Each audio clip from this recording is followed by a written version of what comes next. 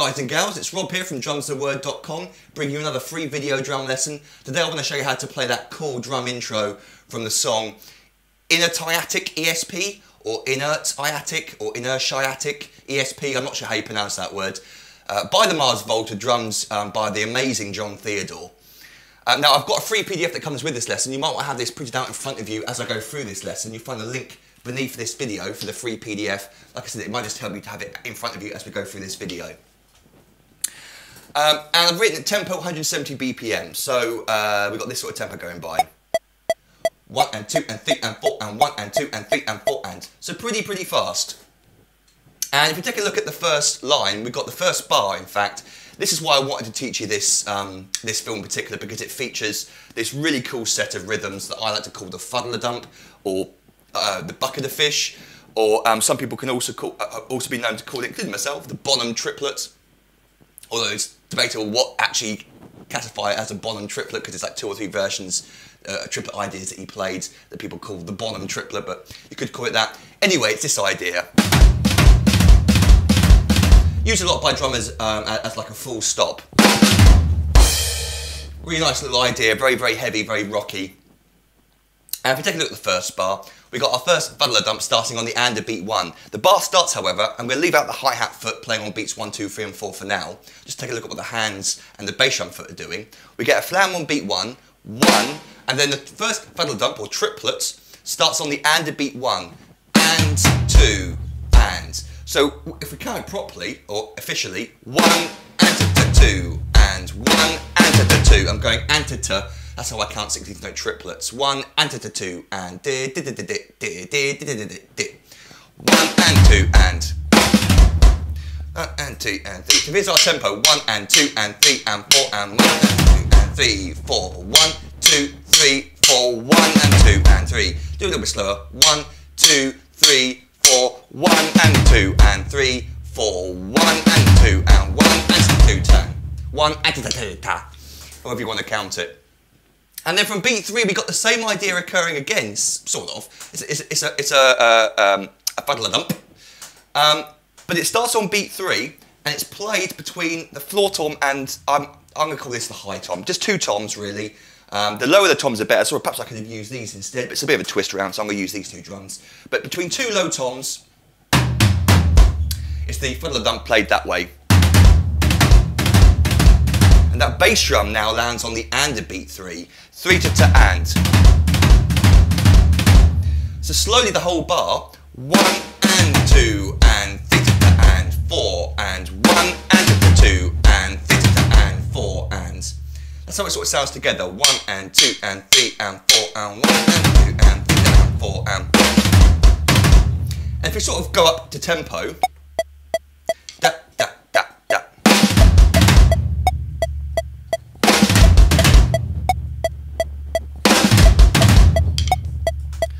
Which is fair enough, which is quite cool and which is quite tricky on its own.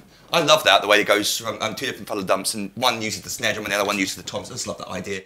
So of course what makes this drum fill extra tricky to play up to speed is adding in that hi-hat foot. So that's what we're going to try and do now. I'm not going to make lots of mistakes here because I'll be honest with you, I haven't spent a lot of time on my full-way independence.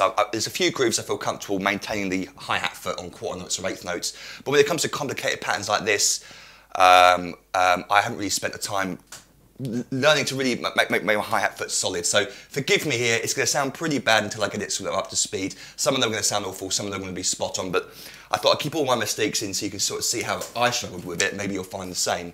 So what I found tricky to start off with is actually playing it slowly, like a lot of things in drumming.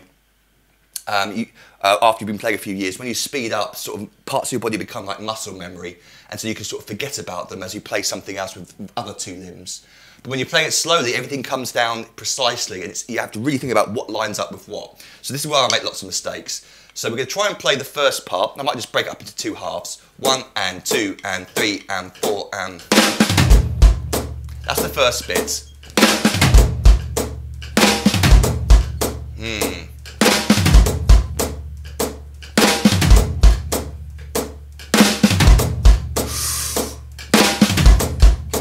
And that's what it should feel like on beat 2. 2 and 3, 4. That's better.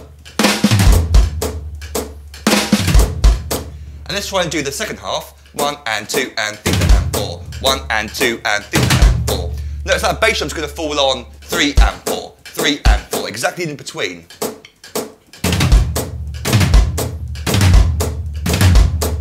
Let's try and put the whole bar together. 1 and 2 and 3 and 4 and...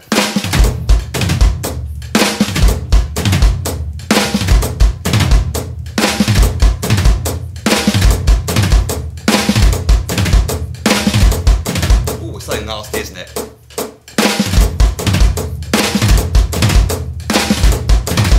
Sort of getting it now, and sort of up to speed.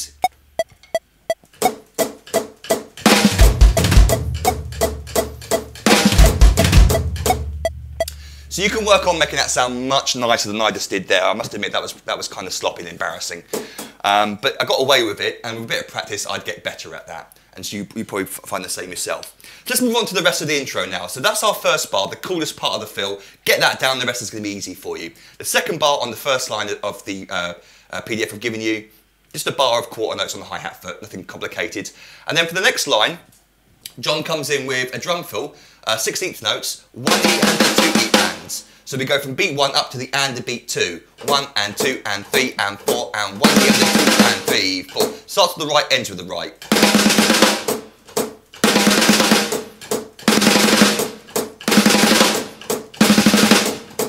So that's that little drum fill there, nice and simple. 1, 2, 3, 4, 1 in 3 and 3, 4, 1 in 3 and 3, 4. Then the next bar of the second line is just 4 more quarter notes. The third bar is that idea getting repeated again, the fiddle dump, like that. And then the third line, we've got just a bar of quarter notes. So we've got these spaces in between each of these licks, where in between each fill, where you just play a bar of time on the hi-hat foot.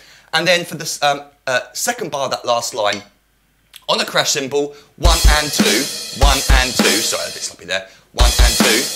And I've written there as a choked crash cymbal there for beat 2, 1 and 2. So grab it with the same hand that you're playing the crash cymbal and miss it like that. That's what you got to do, 1 and 2, 3, 4. The rest of that bar is rested, 3, 4. And then we come in with 1 the end of 2. That last bar is only half a bar, half a length of a bar, so you've got 2 beats in it. It's a bar of 2, 4, 2 quarter notes in that bar. So it's just a short bar. 1 the end of 2. And then the very next beat, which would be beat 3 if it was a bar of 4, 4, but it's not, it's going to be beat 1 of the next bar, coming with that drum beat. Which I might do a drum lesson on at some point, I think it's really cool. So that's basically it. Now let me just play for you one more time. We're up my microphone on so you can hear just the drums. Here's what that whole thing sounds like played up to speed.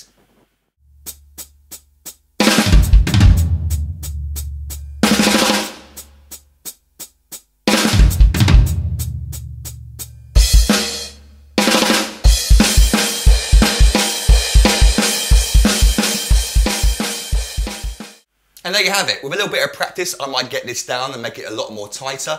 It might get me more comfortable playing with my hi-hat foot, keeping that independence going. That's always a great thing. I don't think it's essential in drumming. Not as essential as some drummers insist it is. It's not really. It's useful to have. It certainly balances your playing out, but I never spent a huge proportion of my time on the independence, keeping the hi-hat foot maintained, because it's just a, well, I didn't think it was essential to my drumming career anyway.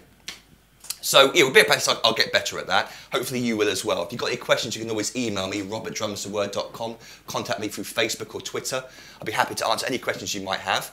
And you might want to consider signing up to become a member at drumstheword.com. Just visit my website, you'll find a link beneath this video. Click on the How It Works button on the top of my website, and you see a little video popping up explaining what it is I offer. If you sign up to become a member, you get access to over 200 full song lessons, not just these mini videos I do for you, but also full song lessons. You get the full drum chart. I teach you a song from start to finish. There's over 200 of these famous and popular songs on my website already. You sign up for $97 a year. You get access to all that material instantly, plus hundreds of freebies I give you, little mini videos, 3 ebooks which I wrote. And then all the new material that's released over the year of your subscription, you get instant access to as well. So I think it's a great bargain. But again, if you've got any questions, feel free to email me, rob@drumstheword.com. Until next time, toodle pip, have fun, happy drumming to you.